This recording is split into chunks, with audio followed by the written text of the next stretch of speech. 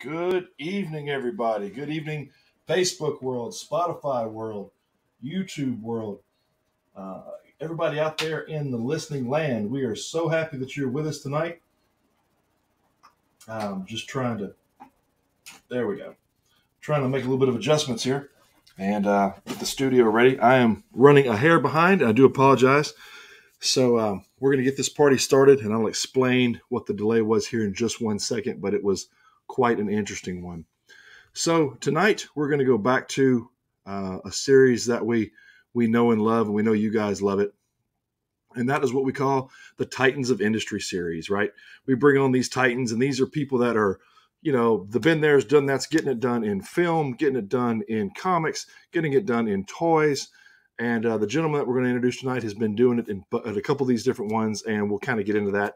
You're going to know his work. You're going to recognize it when we say it. You might not exactly say. It's going to dawn on you where you've seen it before, because I know you've all seen his work, and we're going to talk about that, and then talk about kind of the journey to that he went through to do a few of these things. And as far as cons go, I'm going to read off a con list that is just unbelievable. Okay, as the impact that this gentleman has in the con circuit. So we're going to be going through that, and tonight's man of the hour is none other than Mr. Scott Zillner, and you will know him and love him. And to me, he has the most absolute interesting mustache in the world. And that's quite an honor, because we have a lot of mustaches and beards on this show. So that is a place of honor. And we'll go through some of the different things in just 1 second. But as we always like to say, if everybody's all situated and locked in place and ready to go, got your seatbelts on, roller coasters fixing to take off, let's have some fun.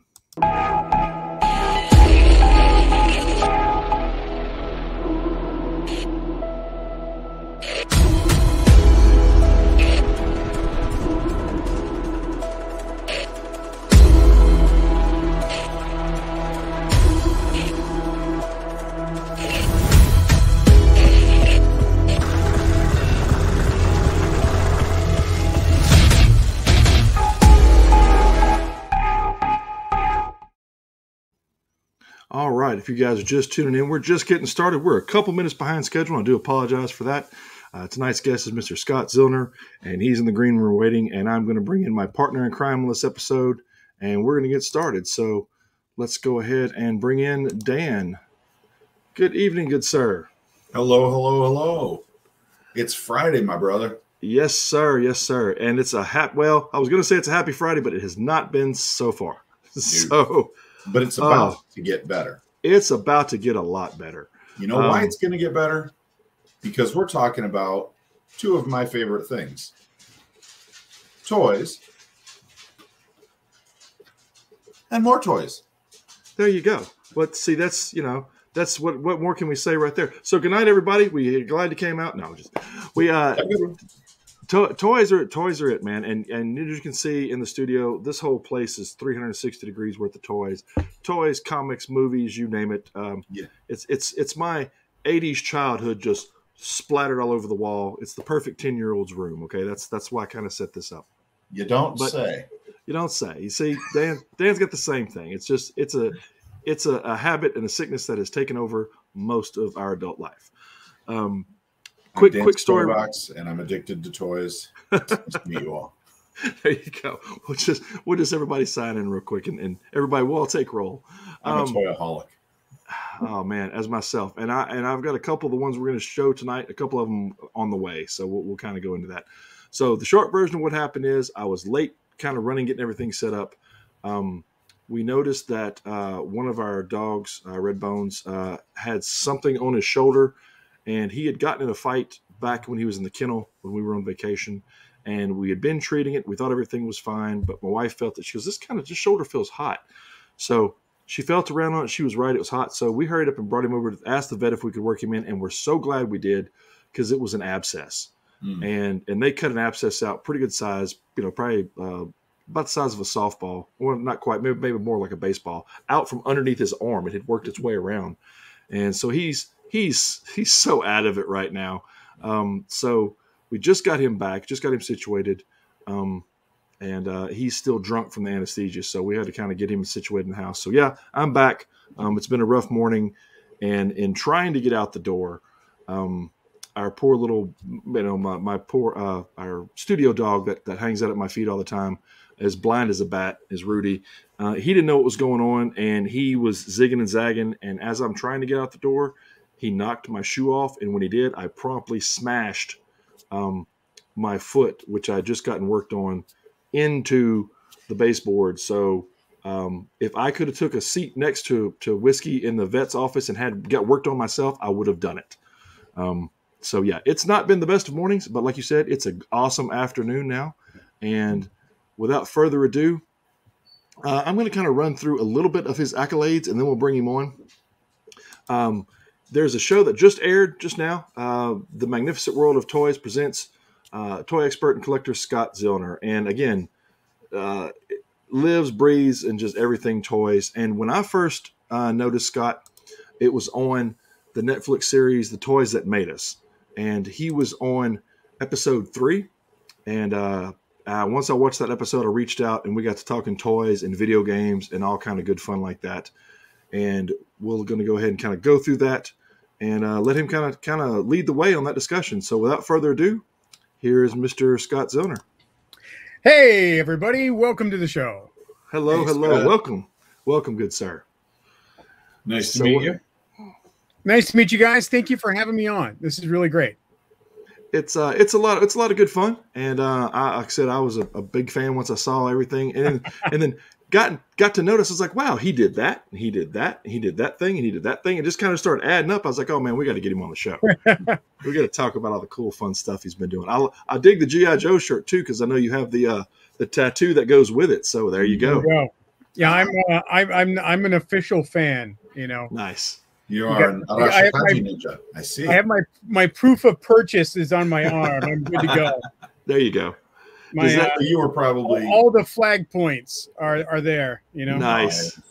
So you were probably digging the Hasbro Pulse yesterday, I think, when they rolled out the GI Joes this year. Yeah, you know, I was prepared, yet I still think they really have been. In fact, I'm wearing the GI Joe shirt because I shot a video today that I'll load up for next week on all the different stuff that they've been really listening to the fans. Mm-hmm. You know, when the figures first came out, people are like, "Yeah, I finally got a figure, but I don't like it a lot." You know, the fan base is like, "We want vintage looking with modern detail," and they're like, "Oh, okay. What about this?" And we're like, "You're close. You're not quite there, but you're close. Make them really vintage, exactly like we had them, but bigger and better." And then they're like, "Okay, what about this?" And they finally hit that stride where they're nailing the figures out, and you're like, "Oh yeah, that's the vintage figure in a modern form. I'm going to buy that. Here's my I've got my Storm Shadow on order in the vintage costume." Yeah. Speaking of fans, here's one of your fans right now. It says Scott Zillner fan here. Hey. You know, it's a great thing to see your favorite toy line become a modern toy line and how popular it is. But then at the same time, it's internet culture too. So you have to fight everyone that believes they know how to make a toy line better than Hasbro, and or the hatred that people have towards Super 7. Oh God, yes. Yeah, I've watched that unfold like crazy. That in the fight between, okay, you either like Revelations or you don't for Motu. So there's a whole, and I still have a hard time saying Motu. I'm always Masters of the Universe, so I'm still stuck on having to say Motu culturally now. Yeah. Well, that's because you're a part of the Masters culture, you know? Yeah. And what that really comes down from is I want something the same that I had as a kid, but I want it modern.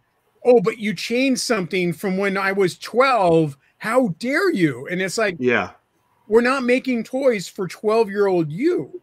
Right. We're making toys for 40-year-old you and 12-year-old sons and daughters. You know, like it's not just for you, it's for that new generation as well. Right. And the biggest thing I saw was somebody making a comment that but Super 7's not making what I want. And I was like, well, then don't buy it. Yeah. Go and buy something else. But Super 7's making stuff I want. Yep. And I'm not telling you to buy it. I'm telling you to buy whatever you want. I'm happy with the character choices that they're giving us on this line. They're giving us toys that Hasbro would never make in a million years. Exactly. A Games Master drone. You know, space shock troopers, like that stuff that Hasbro wouldn't touch. Yeah. And this is how you can get them. Super 7's going to do those deep dives and give us figures that we'll never get from Hasbro. And if anything, it's actually making Hasbro pay attention, and they're like, oh, should we make animated figures? You know, like they're going back and they're doing that now because of the pressure that Hasbro's like, you know, that Super 7's being able to push out stuff that they never thought they could make or would be a popular toy whatsoever. You know, you know, and Scott, flashing back to what you just said about 12-year-old me and wanting these toys, you know, I mean, here's 13-year-old me, Optimus Prime, super happy that I still have this. You know, here's adult me, Optimus Prime, that can do everything that he can do, that the 13-year-old mind can do, but looks more like the Prime I wanted. And yeah. You know, I had somebody ask me one time why I buy so many superhero figures. I mean, well, quite frankly, you know, when I was 8, 9, 10, 11, 12 years old, the figures I had couldn't do stuff like this. Oops, I'm way out of the way here. You know, you couldn't fold the arms back. You couldn't pose them like these. I mean, and so, well, I mean, these people that get mad, it makes no sense. It's like, take what you're getting and enjoy it, because it's, be happy they're making toys, period. Yes. Because with the way things are, we're really lucky to have these toys at all. And your Optimus Primes are a real point of, look at how much these toys have grown. The old toys don't always work. Now, that's not a G1 Prime. No. Yeah. No, I got this. When did I can't even remember when I got this, but but compare it to a G1 Prime. Yes. The G1 Prime gives you nostalgia, but it's not as nice. It's not as good as the modern Prime. No. Right. Look at the G1 Megatron. It's a horrible figure. Oh, yeah. Horrible. Yeah. But why do we love it? We love it because we're in love with the dream that we had of it as a kid. Yep. But every modern Megatron is much better than the gun Megatron we had as a kid. It sucks. It's so awesome now because my youngest is getting into Transformers now. He was when he was younger, and he's getting back into it now when he's in his 20s. And we talk Transformers now. You know, I just found him a Transformer last night, a G1 Transformer, on one of the vintage toy shows that pop up. You know, and that's kind of been all over the nation now. There's a whole handful of these vintage toy shows that are capitalizing on, you know, Masters of the Universe being popular, G.I. Joe being popular. You know, that whole realm in the 80s, they're buying it up like crazy and reselling it. And they get a chance to touch upon the newer figures. So like, well, you can go back to your childhood and get this. Or if you want the one with more bells and whistles, hey, we have that too. Yeah, so there's a lot of that going on. Yeah, and you know, it gives you a lot more buying opportunity. You don't have to buy it all. Buy what you want. Buy what makes you happy. And if you're not buying what makes you happy, go buy something else. Yeah, exactly. You need to speak with your wallet. You should only buy and collect stuff that make you happy. And I've had to purge a few times. You know, my wife and I move around the country, so we've purged twice in the move we went from Georgia to Colorado to now in Washington State. And the studio that I have now is about half the size of the studio I had in Colorado Springs. Mm-hmm. So I've got a whole toy store in the garage right now that I'm trying to figure out, like, okay, what do I really, really want to hold on to? And I just keep changing out. Like, you can't see it's out of frame, but the whole side over here is just a giant display of Star Wars, G.I. Joe. It's got He-Man. It's got, you know, some Knight Rider stuff sprinkled in there, some Ghostbusters stuff. Anything from the 80s is all intermixed. Robots. I mean, there's a whole, you can't see it behind me, but there's a whole, you know, Voltron and all kind of stuff behind me. And I've got a whole, I don't even have them out yet, but I have a whole series of 70s, those metal robots, right? That we all kind of, all that different stuff. Yes. All that kind of stuff. He has not yet invited me to come shopping in his garage, though, and for this, I'm absolutely disappointed. But again, I just have to kind of, again, like you said, narrow that search to, okay, what exactly is going to make me the happiest on display? Yeah. And go for it. I've sold off complete collections before. I had a pretty expensive and extensive Superman collection. I was like, been looking at it for about 3 years. I kind of want to fill something else in that slot. So sold the whole collection off and moved something else in its place. Yeah. But, and that's part of the collector world is, you're buying something today and you're in love with it now, but in a month or a year, you may not be, fully involved with that. You want to get something else, and you can swap and move stuff around. And like you said, I've let go my Superpowers collection like 3 times. And then we're like, oh, I wanted to keep it. So now I won't let it go. Like I have my Superpowers collection. It's staying right over here. I'm never going to sell it. If I get rid of it, it goes into a box marked Superpowers, warning like Tiger, don't open, and I'll dig it back up at some point. I do that with comic collections. Scott, as we travel through my room here. Let's see. You'll appreciate that. Now, if you can see my Superpowers down there with the collector's case. Oh, I see a Batcopter. I don't have a Batcopter. I stumbled into this. I was at work at my day gig one day, and I got a phone call on my cell.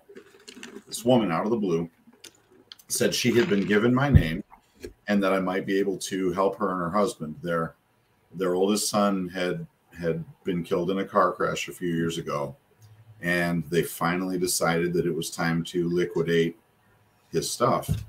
And so he had all these toys, from the 70s and 80s. We're about the same age. And so they asked if I could come out and kind of help them identify what they had and price out everything for them. So she sent me pictures, and I saw the Superpowers figures and immediately started salivating. So I went out and I talked with them. I told them what they had, and I told them what things were worth. And I put together a pretty comprehensive list for them and everything. And she said, "Is there anything you'd like?" I'm like, "Well, there's certainly a few items here that I would love to have." And so I snagged all the Superpower stuff, and except for, believe it or not, the Batcopter and the Lexor 7. But I got the rest of them. I grabbed the case and everything, and I said, "Well, you know what these are worth? How much would you like for it all?" And she said, $45. I went, "Oh, okay," because there's a male in Clark Kent there. There's a Dark Side, all that, And she said, "I do have a few more things that we need to price out. So would you be interested in help with that?" And I said, "So sure." So, she brings out, like, the next weekend I go over, and she's got these bags and bags full of Beanie Babies. So I start working on those, and I put together a list of everything she had, priced it all out. And she said, "Just go ahead and pick out a couple of things that you want for doing all that." So the Batcopter and the Lexor 7 came home for free. I think it's a fair trade. Well, when you're talking about rebuilding collections and not letting certain stuff go, I kind of had to rebuild a little bit about it. Speaking of, there's the mail-in Clark Kent. I had to start rebuilding a little bit of the collection myself. So yeah, we all had, and this stuff's just scattered all over this place. And this is a post that I put out there, and I don't know how you feel about knockoffs, but knockoffs can be kind of fun. This is a knockoff He-Man that, to me, looks more like Rocky Balboa. With the carrot head. What I've been saying for a while now is that the bootleg KO toys are actually worth more money than the real toys now. Yeah, you're right. Often they were not protected. They were not taken care of. They were open, played with, and destroyed. Yes. They were never made in the numbers that the other toys were. And therefore, they're actually technically rarer. And then when you get collectors that have bought everything there is to buy, what's left to buy? The knockoffs, releases, the stuff that's hard to get, and that makes all of those toys worth more than the originals. Yep, you're right. And I love a good knockoff. I love people that do stuff that kind of change a little bit to kind of make it their own. Let's see if there's another, like Robert Kopp. Yeah, I'm sure everybody's seen the Robert Kopp meme. I love Robert Kopp. This is a knockoff that somebody went ahead and made into you know, and that kind of stuff is just a lot of fun. It's a one-off, right? So I mean, it's just something that you can hold on to, and I love the way that everybody can kind of talk about it, can kind of say, this is what was my favorite toy. And like you said, this is what I would like to see in a toy now. And just have those discussions and just, and really get the feedback that gets to the toy makers to go, you know what, like you said in the beginning, I think we could do that. And they keep giving a shot. I think there's been times where they've tried certain things, like when they tried to reboot Star Wars a couple of, versions ago, everybody went, that's kind of like 90s comics. It just kind of flatlined. And we are like, oh, that was so could have been, and then just kind of paused. And then it picked back up again. But, they can't win them all. I mean, they're trying. At least they're trying, like you said. At least they're still making toys. At least we're getting toys. Yes. Yeah, exactly. And, one thing, too, that I'm seeing, obviously you can see behind me, I'm a huge Marvel Legends fan. You're a moderate Marvel Legends fan with that paltry amount of toys. It's nice that you try. Oh, that hurts. That hurts. If you would care to part with any of yours, I've seen pictures of yourself. Oh, yes. It is basically, it doesn't take on a room in his house. It is taking over the house. Yeah, there's not a room in the house that does not have toys. Which is awesome. So that's just, we'll get to now. One of the rooms, I got a snapshot here real quick of a room that would be most fun in anybody's home, is this one right here. That's my old house. Yeah. It's not my new house, but yeah, that was my living room in my old house. Yeah. That was my valley when I lived in the valley. The Tron game is probably the unicorn that I would like to get a hold of one day. At that time I had 4 of them. Oh, wow. Yeah. That's awesome. And the other thing too is, and I did not come across a picture of it, I have seen pictures of it before, is for those out there in the listening audience, Scott got a chance to work on, if you remember the toys that are being played with the discussion between, of course, the flashback, right, of the childhood coming up, and right before he leaves to be sucked into the machine forever. He's playing with the cycle, and he's playing with a couple of different figures. That's the figures that Scott was able to reproduce, and did quite well. On Tron Legacy, the toys in the kids' room, I was in charge of that project, and I painted the figures in his hands and the light bikes on the shelf. Yeah, the light bikes are awesome. I've always loved light bikes. And then it was Clue, wasn't it? Clue is what he was holding up. Yeah, we did a Tron and a Clue, but I think only Clue made it into the shot. Yeah. So, of course, then Tron is sitting there right next to you, if I'm correct there, Kevin. Oh, yeah. I've got, one of the ones that was re-released, the Walgreens version. Yeah, the Diamond Select wave of those is really nice. Yeah. They did a good job. I want some of the bigger ones as well. They make some of the bigger figures that I need to get in here. But and then I did actually get in. We were talking, Scott and I talked games the other day. I got in the Deadly Disc Atari 2600 version of Tron, and I was like, oh man, this is so cheap but yet so fun to play. I have a full stand-up disc of Tron, and I got like one of my early on professional days. I got a really big check, and what do you do when you get one of those really big checks? Is like, well, I could pay my rent for 6 months, or I can buy a Tron arcade machine, and I bought a Tron arcade machine. Good. I think all of us would have done that. Yeah. So I did that with one of those early checks. I got it. I've had a disc Tron machine for a couple of decades now. It's great. Nice.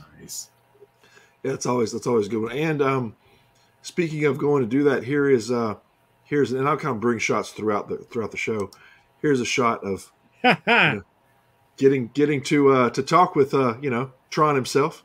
And, those are probably 2 of my highlights of my career. I got to build and do a Tron toy called Tron Stitch. I designed that. And I got to paint several Luke Skywalkers over my career. And then I got to be on a show with Mark Hamill, Mark Hamill's Pop Culture Quest. I was a guest. And Was then that the one where you guys were playing with Godzilla? That's this one right here. Yeah. Robert, I got to be on a show.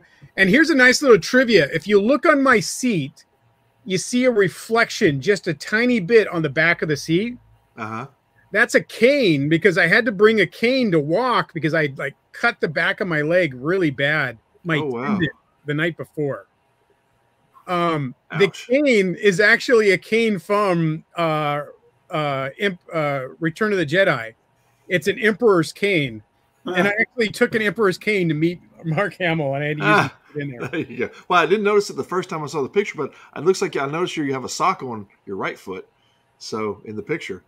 No, I'm just wearing two different shoes. Oh, two different shoes. Okay. Yeah. I couldn't tell from the shot. But that's a whole cool, I think this discussion was on monsters versus robots, I believe. We were originally supposed to do robots, and then Mark wanted to talk about Godzillas, and I'm like, I can easily swing back over and talk about Godzillas, and so we talked about Godzillas. You like when Luke wants to talk Godzilla, we'll talk Godzilla. Especially I wasn't going to correct him. No. He's like, these are not the robots you're looking for. We had to my house with an Emperor's cane. We're talking Godzilla. Yeah. But it was really great. I got to work on Tron the movie. I got to have Bruce Boxleitner as a guest at one of my conventions, and I got to design the Tron Stitch, which is still a very in-demand designer toy to this day. So, and I think I read a post the other day. You were talking about you were over at Disney World, and you got a chance to see that some of the Indiana Jones you had originally done were still out in the in production. Almost 20 years now they've been in it's like 15 years. Oh wow. Nice. So I've had an Indiana Jones figure in Disneyland and Disney World for almost over 15 years at this point. So I remember seeing I may it have last one time I you was there. designed, because I've got my Disney Indiana Jones. He's actually downstairs in a tote with my vintage Star Wars, because I have to carry the Marvel Legends scale one. Yeah. What's that? The Marvel Legends 6-inch scale. Oh, yep. Okay. Yep. Nice. I'll have to dig him out the next time. So I say, once you get to talking about it, you start looking around like he did that, and he did that, and he did that. It's just, the list goes on and on. So, Scott, for the viewers that don't know much about you, how long have you been in the industry? What got you started? I've been doing professional work since the early 2000s. Okay. And then I want to say, I moved to LA in 2006. And that was really the start of me doing this as a full-time profession, working in the toy industry, working in the convention industry, working in TV and film since 2006. Oh, nice. I'm gonna throw up just a list real quick. When we talk about conventions, it's not a couple, okay? Let's just kind of a couple shows. A couple. He fills a couple shows. Leave him alone. He did a couple shows. It's in between his other stuff, he's got this kind of list, right? Okay. I mean, he's already doing the toy thing, right? He's the owner at Planet X Toys, and then co-owner of the Valley and Comic Fest. And it just goes on and on. Owner of, Megabit Game Expo, owner and founder of Toy Wizards, ToonCon, Japan World of Heroes, which I've seen a lot of pictures from that one. The Sac Toy Con, the, Brick Boutique, just again and again. And the one I think I've seen the most pictures of is from this one right here. So I think I've seen a lot from Morphicon is the big show. Yeah, absolutely. And is that the one that's the one that's over in Japan, isn't it? Is that the one that you go over for that one, or no? No. Power Morphicon is in Pasadena or in the LA area. Gotcha. Okay. Every other year, but with COVID, we've been out of it for 4 years. Yeah. So it's coming back this year in August 26th through 28th in Pasadena, and it's going to be just a fabulous, great show because everyone's been gone for so long. Yeah. That normally it's every other year. Now it's going to be a real reunion, not just for the cast, but the fans and just the fans to be back with each other in a convention atmosphere. It's been a long time. So everyone's really looking forward to coming out and having a good time. Oh yeah. And the toy side of it, like I said, I've been a fan of both for many, many years. And, I've gotten to the point to when I go to cons now, I'm doing it for both, right? So I don't have it hung up. I've got it in a tote. I've got to break out. But I started asking some of the stars, like, okay, what was your favorite movie role? And I got a chance to go to, let's see, what was this? Probably 3 or 4 years ago, probably 4 years ago, to the Walker Stalker in Atlanta. And I said, okay, what is the, one of the stars said, what is your favorite role? And it was Yondu was his favorite role. And they had just got through shooting Guardians of the Galaxy 2 at that point. So, a lot of his stuff is basically, Walking Dead. So when that happened, the next year I brought back the Yondu Marvel figure, which he thought was pretty cool. And he signed some other stuff from some other movies, and of course signed that. And I've got to put up. And then a lot of Walking Dead stuff was signed. But man, on the saddest note, when we moved from Georgia to Colorado, a lot of our collection, a lot of our mint in on card and stuff got destroyed or damaged because the packers just didn't care. They didn't know what collections were. They didn't care. They just put it in a box.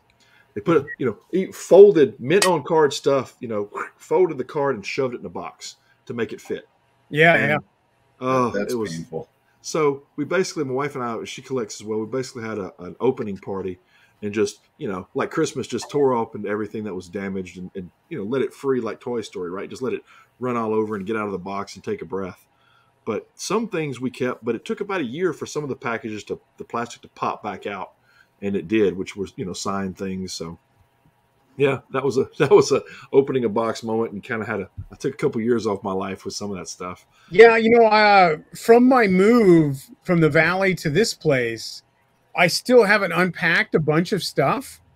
And I'm like, oh yeah, where is my lightsaber? Mm-hmm.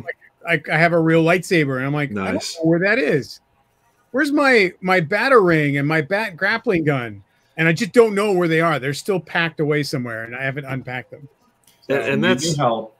We will be happy to come join you. Yeah, we'll come over. We'll help undo some boxes. Yeah, but it's. We'll do a live opening party.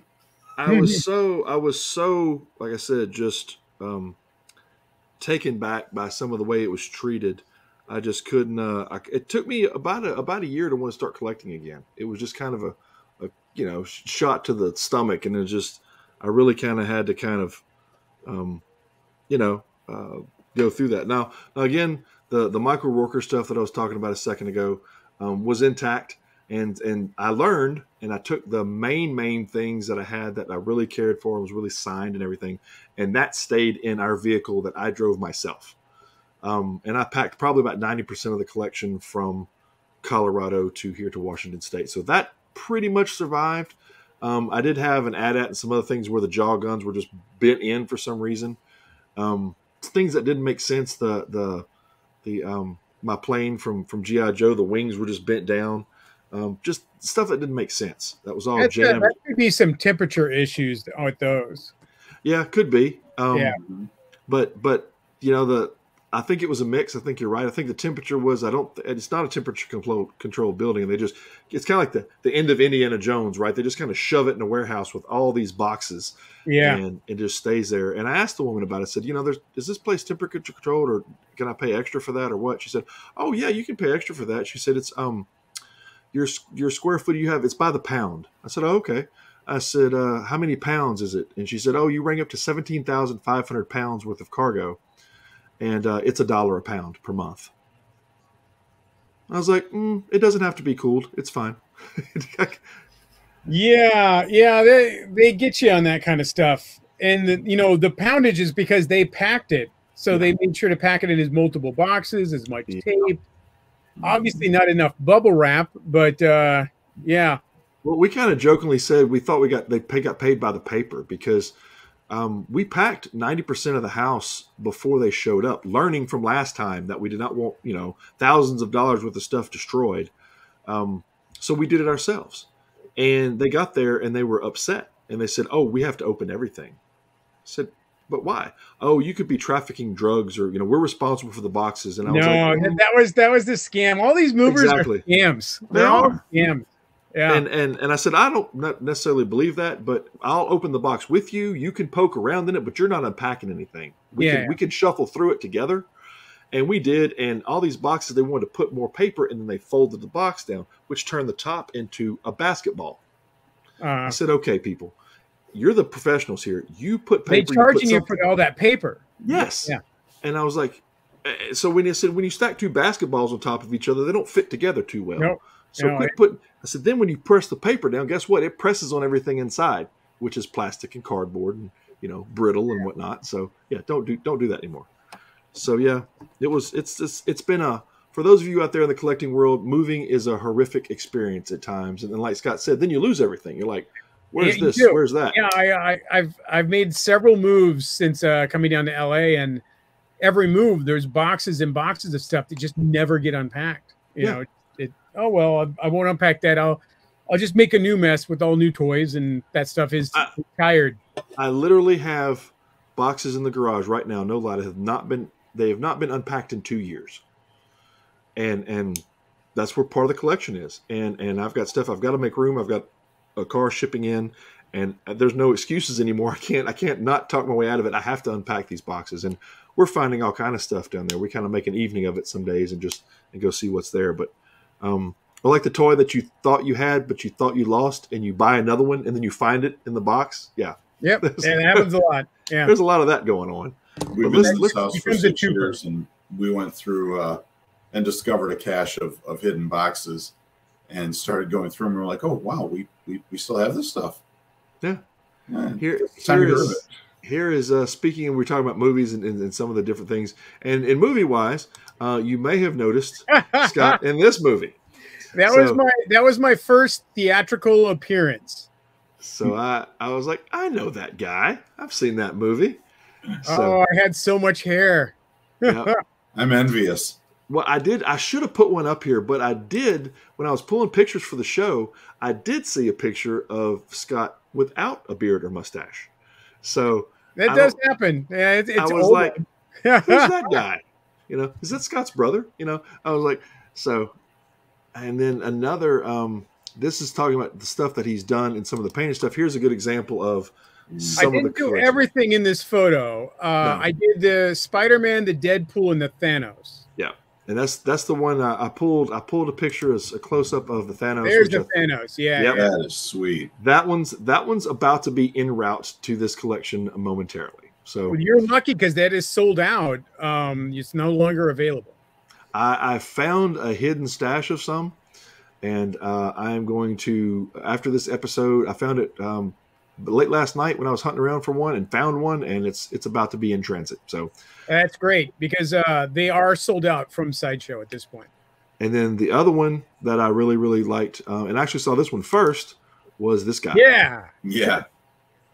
That was a lot of fun. I mean, I knew Stan Lee from conventions a long time. I've met him, maybe 20 times over the years. And I was glad to be able to do a portrait version of him. And something that I added to the paint was he always had really red cheeks. And I made sure to give him a little blush onto the paint, onto the cheeks and the nose, where he was naturally a little flushed in those areas. Yep. And they kept it through the production, so it came out looking really nice. And I was happy with a little bit of addition, just because I knew Stan. So the call out was just skin tone, but I added that blush to just give it a little more natural presence of Stan, and it really worked. I got a chance to meet him in person in 2010 when he came to New Orleans, and I brought my boys with me, and I said, look, Dad wants to meet Stan Lee first off, and then after that, the rest of the 3 days of the show is yours. We can do whatever and whatever. And so we didn't sit in line too long. We were probably, 15 or 20 back. And he had a whole entourage, of course, around him. And it was, I, of course, had my fan geek moment and halfway blacked out during the whole thing. And I remember shaking his hand, telling him I enjoyed his work. He said thank you. He signed my Amazing Spider-Man, which I still have. My boys didn't want anything signed, didn't bring anything. I'd be like, yeah, but it's Stan Lee. It's just like, nope, they didn't quite register, right? It's not in their bracket of time. But they wanted to meet, some of the ones my youngest at the time, wanted to meet Norman Reedus. Mhm. And that's back when it was in the height of everything going on with The Walking Dead, which I gained a lot of respect for Reedus because he took the time with my son. You know, there was a line of thousands of people, and I've got shots of just all these people behind us. And I told my son, I said, look, I said, you can, you know, we've been here for a few days. You can either take a photo with him or you get something signed. You know, Dad's kind of running out of cash. So he said, well, I'd like to get a picture with him. I said, okay. So we got the picture, and then, you know, Mason's carrying the photo out like it's on a pillow, right? He's got it kind of, and I was like, well, you know, wow. I said, it's kind of one of those moments to where, you know, it's, you know, I really want to do something else. So I went ahead and I said, do you want that signed? He's like, oh yeah, can we? So we get into yet another line, right? And I asked the handler, I was like, so again, this is back again, you know, 12 years ago.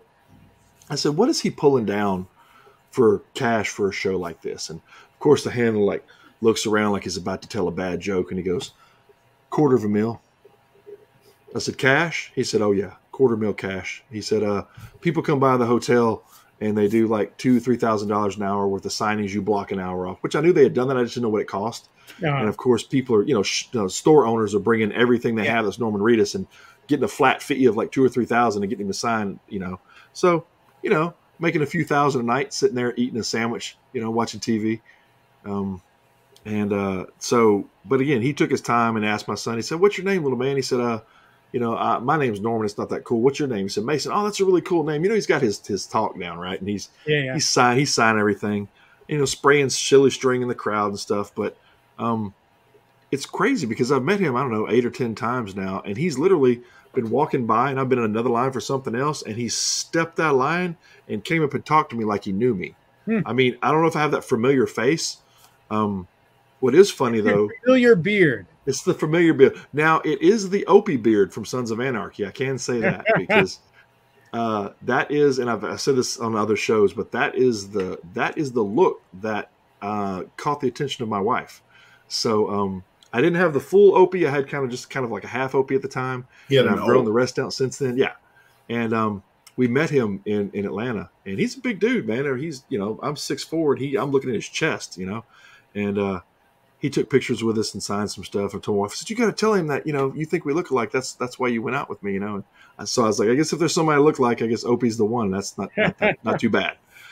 But no, the some of the stuff. What was if you had to go back through your career and think of maybe if there was a toy line that you worked on that you probably figure is your favorite, what would you think that would be? You know, I was really, really happy to work on all of the different Tron stuff when Tron had come out. Yeah. That was probably, you know, one of the high points of my career is that I worked on Tron the movie. I worked on Tron the toy line. I worked on Tron Stitch. I worked on Tomy keychains only available in Japan for Tron. Wow. Like I got to do a lot of work on Tron. And until that point, I thought working on Star Wars was great. I was one of the Star Wars guys because of my product knowledge. You know, if they had a question, they would go to Scott, and I'd be like, "Oh, well, yeah. See, that's the wrong belt buckle for that chest piece. Nice. And that's from episode, you know, Return of the Jedi, but that's at Empire Strikes Back, and we got to reverse those." And you know, I knew all that stuff all the time, and so. I really enjoyed working on Star Wars, and then I finally got to do my stint on Tron, and that included like Tron Legacy. I had a strip of the neon stuff that they were using to try to come up with the correct neon colors to match the ones, and you know, there was a lot of work and detail into it, but I gave it my all because it was the project that I was, you know, most happy to work on. And ever since I've got to do stuff for Star Wars, I got to do an ATM-6 that's still at Disneyland and Disney World. I got to do a bunch of toys for when Solo had come out. I got to do displays for Disney World for Solo Star Wars Adventure. I've got to work on quite a bit of different things for Lucas over the years, and I just got to do a spaceship for some new project that's still in my office. Like I still got to go finish it after this tonight. Oh wow, that's awesome. I hope the manager isn't listening. I thought that was done. Thought that was, yeah, we paid you for that 2 weeks ago. I said I would hand it in. It will be done when I hand it in. Yep. But you know, I love working on science fiction stuff. I love working on starships. I love working in those universes that I grew up with, and then now I'm part of. Yeah. And it's really amazing. Like sometimes I look at my phone and I'm like, oh yeah, you know, Storm Shadow's calling me again. Like, you know, that happens on a basis where these people recently for Pasadena Comic-Con, we had Ernie Reyes Jr. as a guest. And I've known him over the years. So like Ernie calls me, he's like, hey, can I get on this show? I'm like, yeah. He's like, can you make me a banner? I'm like, I've got you. You know, no problem. It's taken care of. And his daughter is now becoming this new martial artist actress. And I'm just like, I just want to remember the day that you came and did my show, because eventually you're going to be too big to come to my events. You know, like, you know, you're going to be so big when she hits her stride as an actress. And you're like, yeah, I was her first convention. She went to my Pasadena show. Exactly. Like, it was really nice to grow up with these people and then become part of that world in a sense as you're an adult. It's really fantastic. Well, that was cool talking to when I was talking to Edgar. Edgar and I talk often Paston, and when he was talking about catching up to the Pasadena show and doing that stuff and everything.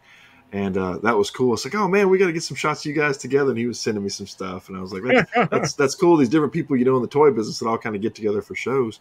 But yeah, it's amazing. I agree with you 110%. Being able to talk to the people that had influences on your childhood. I mean, the Flash Gordon poster stands out to everybody when they see that. And I have a Flash Gordon pinball machine in my garage. Yes, I saw. I think you put some photos of that up at one time. I was like, oh man, there's another unicorn I've got to try to put my hands on. I've got to not give Kevin your address.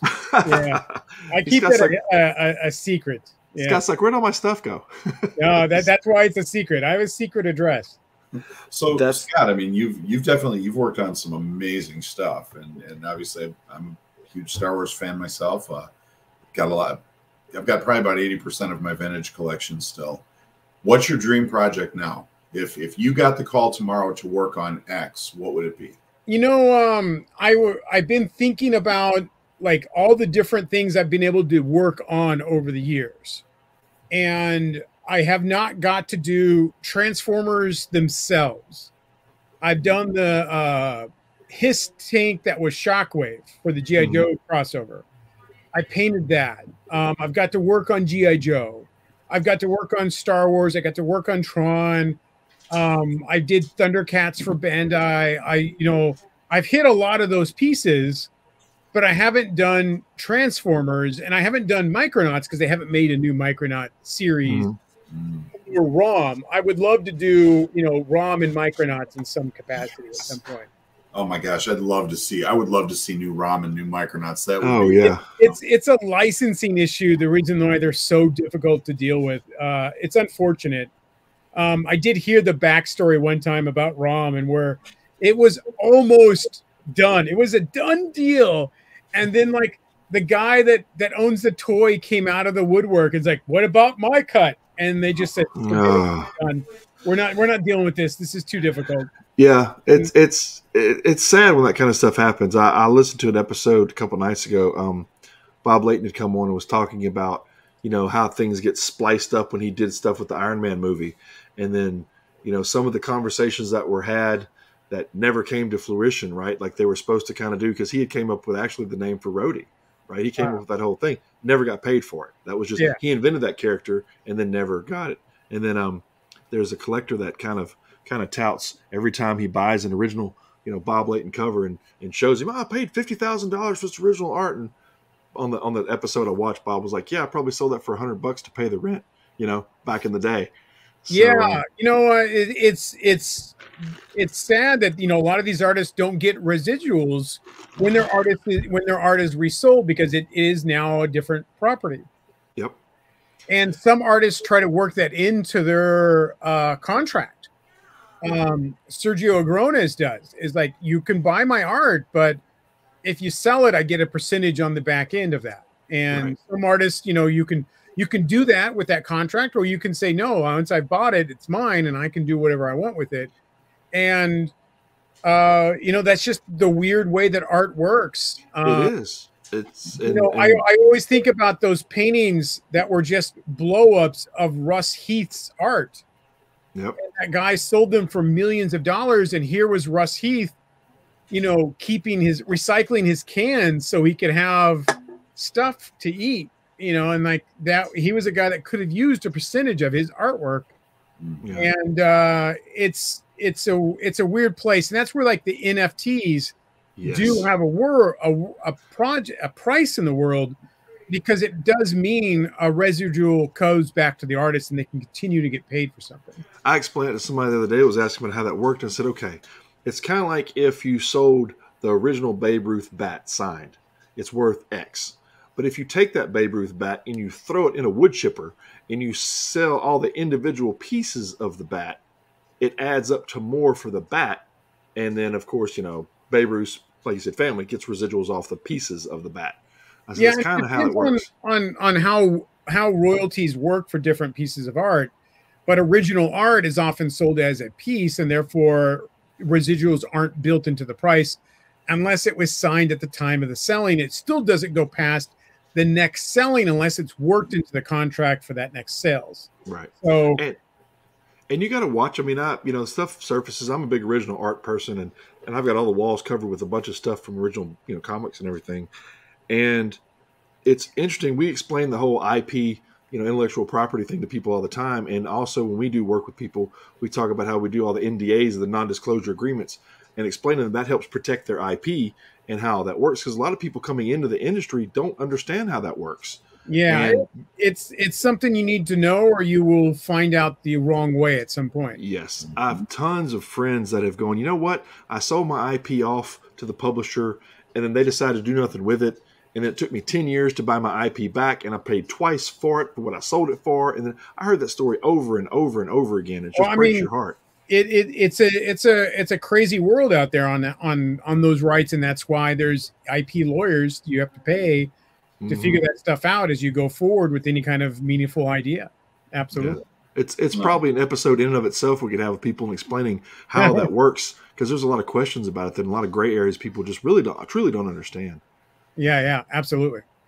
But if you had to pick, if you had to pick one toy, and I know it's a tough question, if you had to pick one toy that's your absolute favorite of everything that you have, because let me tell you what, people, his collection, if you just go online and look for, is expansive. It's incredible. Watch the shows, check them out, listen to the interviews. He Scott's the end all be all. He is very knowledgeable about toys, and so if there's one you had to pick, what would the one you would have to that's a difficult question, because obviously I've never settled on one toy. Yep. No. You know, I have lots of toys of all types of stuff, and I have multiple different favorite toys, but I don't think there's one all end all toy of everything. I can tell you one toy that kind of started it all. There you go. Okay. And that was my Shogun Warrior Mazinger Z. Nice. I got that for Christmas, 1980. I had a dream that it was under the tree before Christmas. Nice. Like on Christmas night, I dreamt it was under the tree. So like when I open, I'm like, oh, okay, here's my Mazinger. How come I don't have Guy King in my stocking? And they're like, what do you mean? I'm like, I saw a Guy King in my stocking last night. I'm like, no, that you dreamt that, you know? Yeah. But that toy, I think, really led me down the path that led to today. It ruined my entire life, from being a hard worker, a welder or something like my dad, to being a toy guy, because that toy just led me down that world of comic books and more toys and more robots and imagination, and it never left me. You know, some people they hit a certain age and they're like, I'm done with that. I'm now building cars and wrenching trucks, whatever they're. And for me, I just put all of my thought and my energy and my power into the creative fields of toys and comics and science fiction and movies and tapes, and that world. I absorbed it like a sponge, and that's how I get calls now to do TV shows and whatnot because I am that toy guy that knows all the toys. That's awesome. It's amazing to see that you stuck with it. You know, I kind of came back around. You know, I kind of took a hiatus from it and then missed it. Right, it was part of my life that I just yearned for, that fun and creative side, and then just it pulled me back in like a tractor beam. You know, I just couldn't escape it at that point, and I won't give it up again. You know, like you said, it's going to be something that's I'm going to stick with it.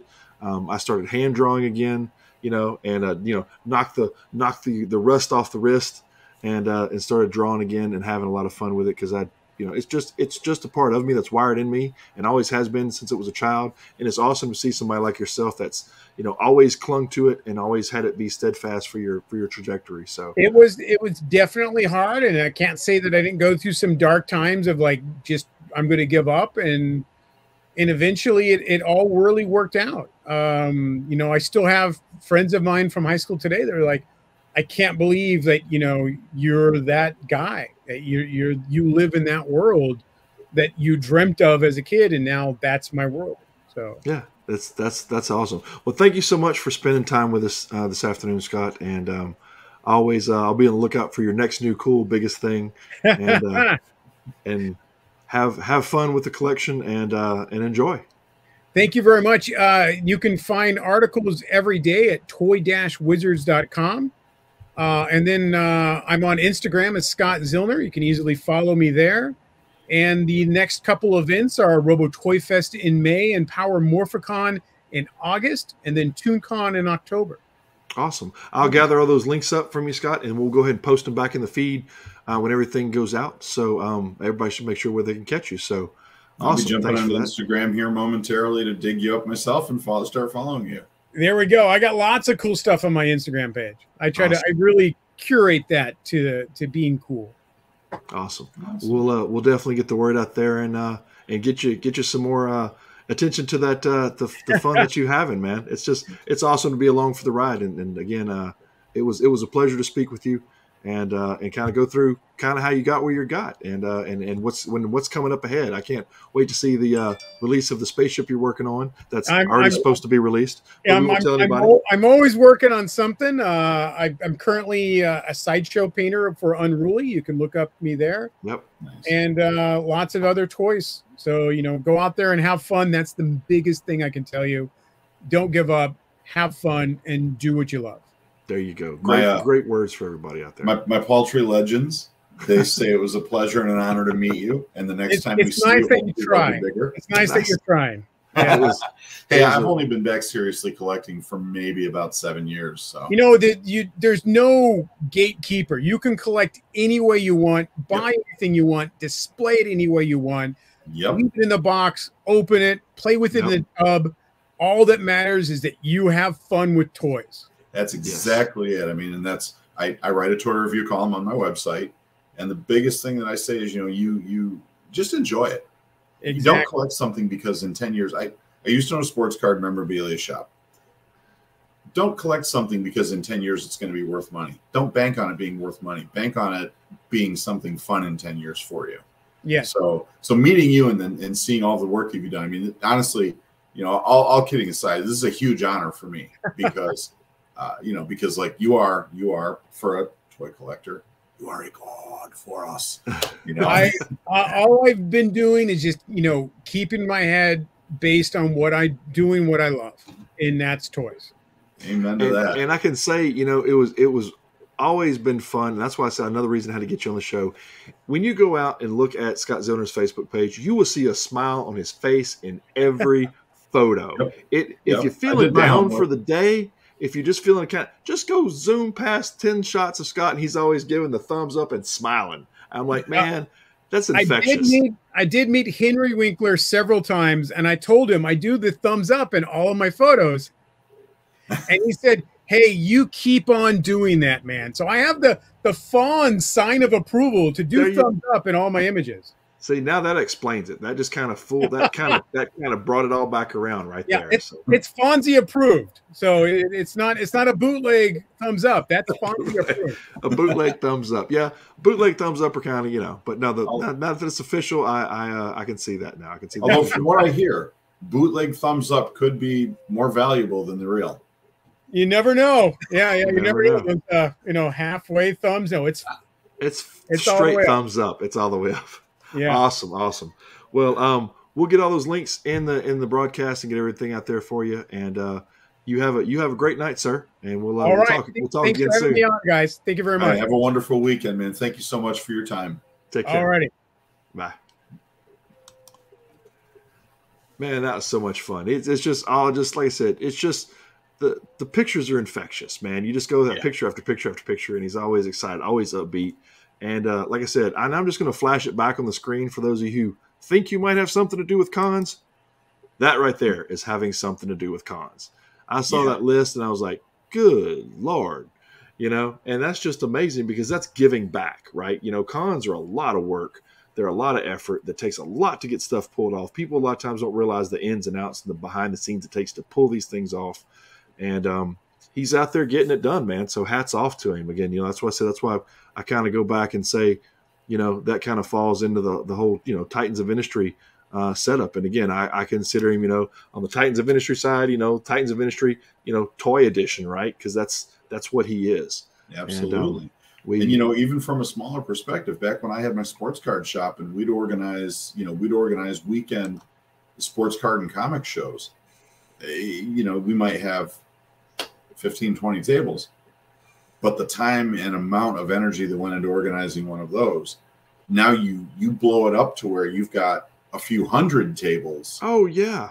And you're bringing in X, Y, and Z from all over the country. I tip my hat for him to run all that. I mean, that's remarkable. That's just giving back. And speaking of giving back, we're going to run through the previews real quickly, and then we'll let you guys go. So all the previews you're fixing to see real quick, you can run over to inkedpub.com and check those out. And we're going to kind of run through what's out there right now and then what's coming. So right off the bat, make sure you go over to inkedpub.com and check out Amerikaiju. Amerikaiju is from Edgar Paston, who also does a lot with toys, and it's really a cool thing. And I'm gonna reach over and grab it. And tell you what, amazing book. There's going to be a review coming soon on the copies that I got. Yeah, you're gonna check that out. We'll post some more stuff up. He's got 10 days left of campaign, all full steam ahead. We're gonna make this thing happen. So here is. Again, and as I'll do as Edgar always does, it's as big as my head. So that's how he always pitches it. But, it's just a cool figure. I love the cotton candy mix on this one. It articulates well. And I was surprised at the size of this thing when it came in because I was expecting just kind of a little small kaiju. But what's small about kaiju, right? So when the package came in, it was nice 70s packaging. It was this huge kaiju figure that came in there. So we stepped in and said, you know what, when the next book comes out for 4, 5, and 6, we're going to sponsor one. And we sponsored a kaiju that announced it, and it sold out immediately, which was awesome. So make sure you run over to inked.pub /Amerikaiju. Go check out that book. Make sure you get a piece of it. Next one up is Shadow's Daughter. And Shadow's Daughter is got a good bit of time left. It's probably a little over halfway through. It's funded and then some. It became a project we love from Kickstarter. The thing funded in just under 30 minutes. So you got to make sure you go check that out. Again, swing over there. And we're going to kind of run through a quick, I'll show you a quick sample of the video for that. And here is a little bit more about Shadow's Daughter.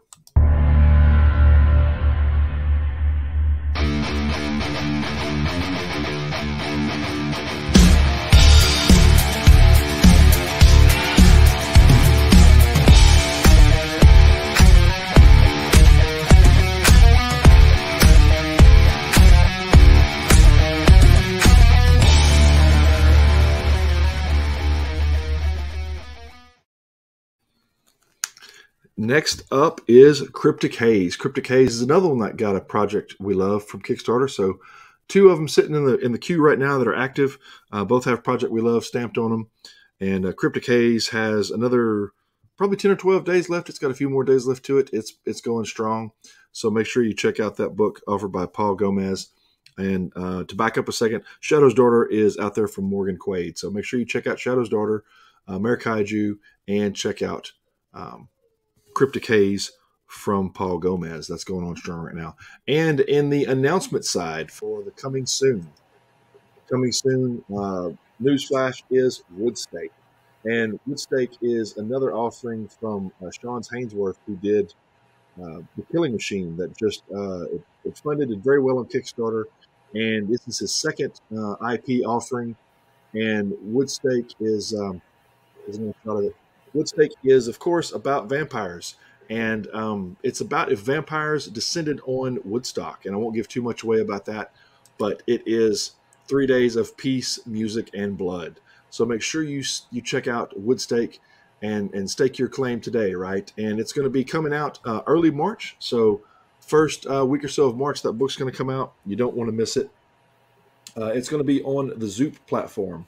So that's something that we've had a few of them on Zoop, and they've done well. So Zoop's going to take on this one and see what's going on with it.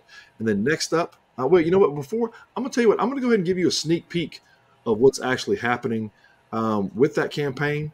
This is the video that our sister company, Fallout Studios, put together. Again, Fallout Studios and Vanilla Groove team up and give you stuff like this.